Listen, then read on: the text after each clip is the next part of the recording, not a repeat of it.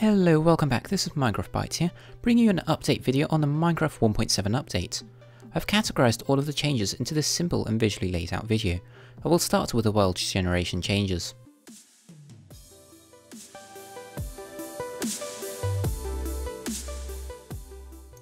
The first new biome is called Savannah. This biome features acacia trees with a new acacia log, sapling, leaf and plank. There is no rain in savanna biomes, just like deserts, and they're very flat and allow horses to spawn, just like the plains biome.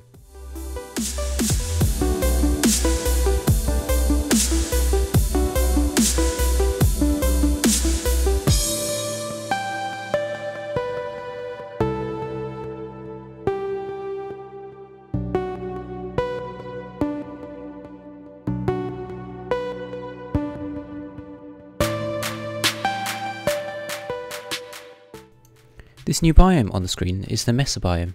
This biome features several colours of hardened clay, which will be useful for gathering for decoration. This biome also features a desert-like floor composed of red sand. This was first known as the Disco Mountains biome.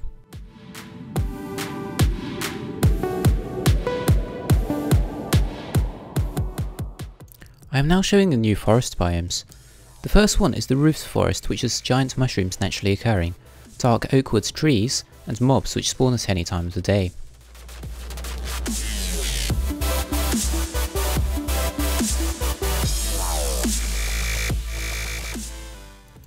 There is a new variation of the standard forest biome, which is composed of birch trees.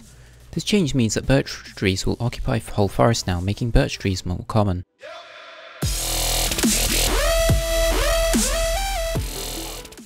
There is also a variation of the standard forest biome, which is densely packed with various flowers, making dye collection much easier, and allowing for some more interesting landscapes and views.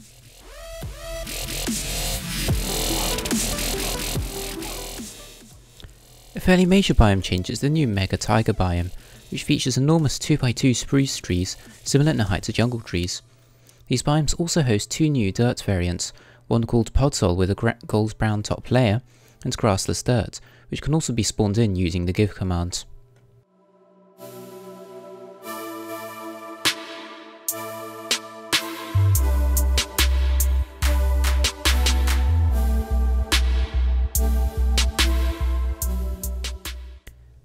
A new variant of the Extreme Hills biome called Extreme Hills M has been created, allowing for even more extraordinary landscapes and high mountains.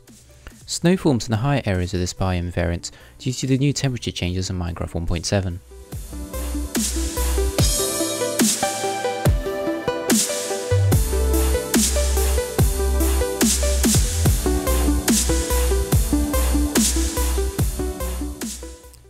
One of the most interesting biomes that has been implemented in Minecraft 1.7 is the Ice Plains biome, which features snow blocks placed in hills and packed ice blocks forming ice spikes, creating some interesting but strange landscape structures.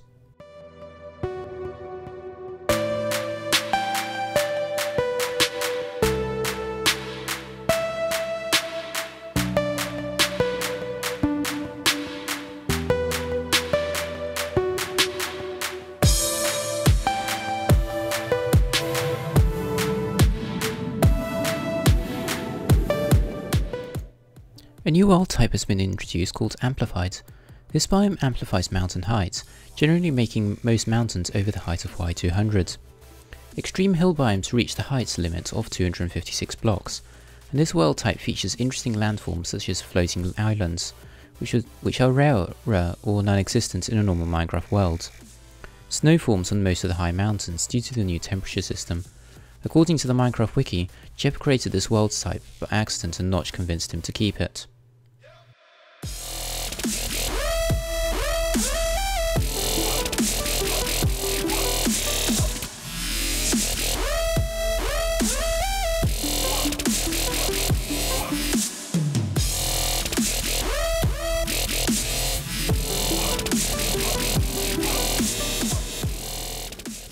There have also been major improvements in the gameplay. Improvements have been made in the command system, fishing and achievement system. First of all, I'm going to be showing you the new commands. Okay, so the first command is /tell_raw, which is quite an interesting command, and I'll show you a demonstration of it right now. So as you can see, it has put some text into the chat, and it actually allows buttons in chat, which will be amazing for custom maps. So you can set the time to night, all day, all night, all day. Of course you can do this endless times. So the way this works is you type in /tell raw, and then you need to use some JSON scripts. So I'll put a link in the description for a Minecraft wiki page on this. Next command is /summon, which allows you to summon any entity such as mobs, etc. So I'll just show you a list of things which you can do. So I type in /summon, space, tab, then this will show a list of everything that can be chosen. So for example, you can spawn in boats, etc. So let's right click this and do the demonstration, and you can see that it has spawned in an XP orb.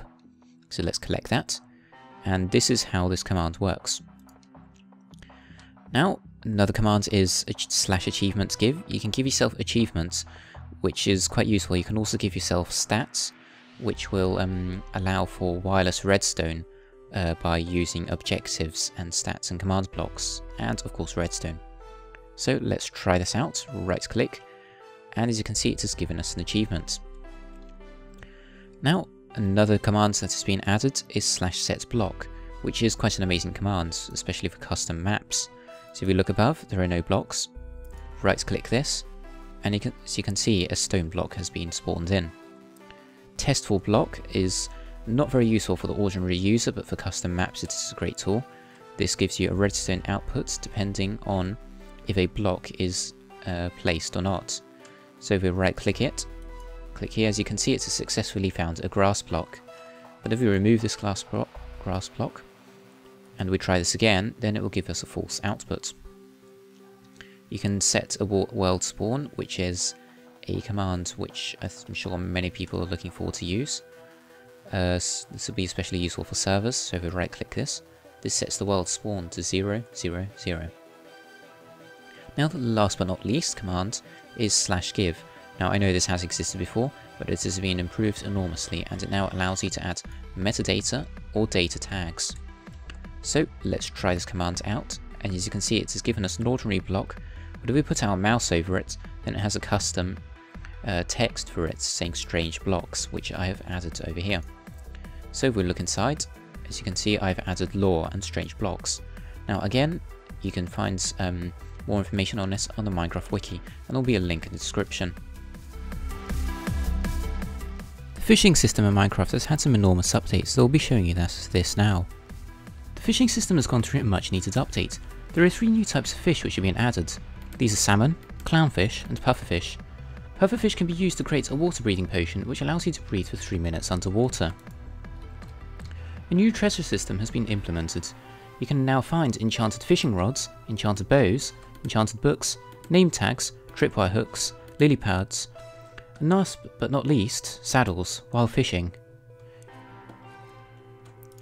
You can also find items which are labelled as junk, such as rotten flesh, leather, boots, and more. So, let's go and try out the new fishing system. While there have not been too many changes while actually fishing, you will notice that there are more particles visible, and also, when there is a fish approaching the fishing rods, then you'll see a line of particles moving towards it, and that will give you a slight warning to make you right click. There are also 2 new enchantments which have been added to fishing rods. These are lore, which decrease the wait time of catching a fish, and luck of the sea, which increases the proportion of finding treasure relative to junk.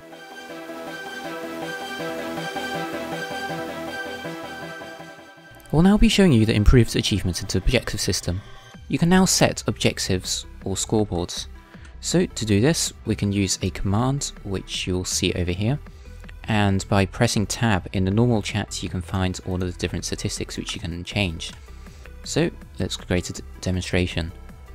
Right click this, and now what you can do is you can set the display. So you can right click here, and as we go back here, as you can see, this specific stat is to mine stone blocks. So let's start mining stone blocks, and as you can see on the right, the value keeps on increasing each time I mine a stone block. And as you can see, you don't even need to collect the item for this to count. So this is a pretty awesome feature which will also allow some interesting custom maps. I will now be showing you the new blocks and items. Okay, so we have the acacia plank, dark oakwood plank, acacia sapling, dark oakwood sapling, and also what you can do is you can get 4 spruce saplings and bone meal. You'll likely be needing a lot of bone meal, so make sure you have a stack of it at least. You place 4 of these on dirt like this, and using lots of bone meal, you can create a giant spruce tree. So, let's carry on. We have packed ice, which is a little like ice, but it is opaque, and also it can't get melted. Poizon, which is a dirt variant. Grassless dirt, so basically it's dirt which won't grow into grass. Red sand. There are 10 new flowers available, such as this one, which look pretty awesome in my opinion, and will be great for decoration. You can now get a potion of water breathing, and these are the new stained glass blocks, which are quite amazing and have been a much requested Minecraft feature. So we have all of the Minecraft wool and dye colours over here, and you can also get multicoloured glass panes. So you may be wondering, how do you craft these stained glass? So let's go and get the required items over here, and you'll be needing 8 glass and 1 dye of any choice. So put 1 dye in the middle and glass around like this, and if you want to create glass panes, you will need to do this. Okay, another change which is worth mentioning: if you have an item in an item frame and you hit it, then you get the item in the item frame without the item frame breaking at the same time. But if you want to get the item frame also, then let's place this back, you just need to hit it twice. Like this. And another change which is worth mentioning is that you can have portals of different sizes, which allows you to create odd width portals or even width portals, depending on your room size. And you can also create portals up to 23 by 23 blocks wide, allowing you to capture gas and bring them into the normal world, which can allow some great wood farms also. The Minecraft settings have also had some major much needed updates. The resource pack menu has been improved and made more intuitive. The video settings have been changed slightly. The render distance settings are now more precise, allowing you to change how many chunks you can see horizontally. MIP mapping has been added, which fades objects in the distance. The feature includes many high graphics intensity games. Anisotropic filtering has also been added to the settings, which can be enabled to improve the graphics. However, it should be noted that it will need a powerful computer if we wish to use these new graphics additions. Shaders have been added which allow for some interesting graphics changes.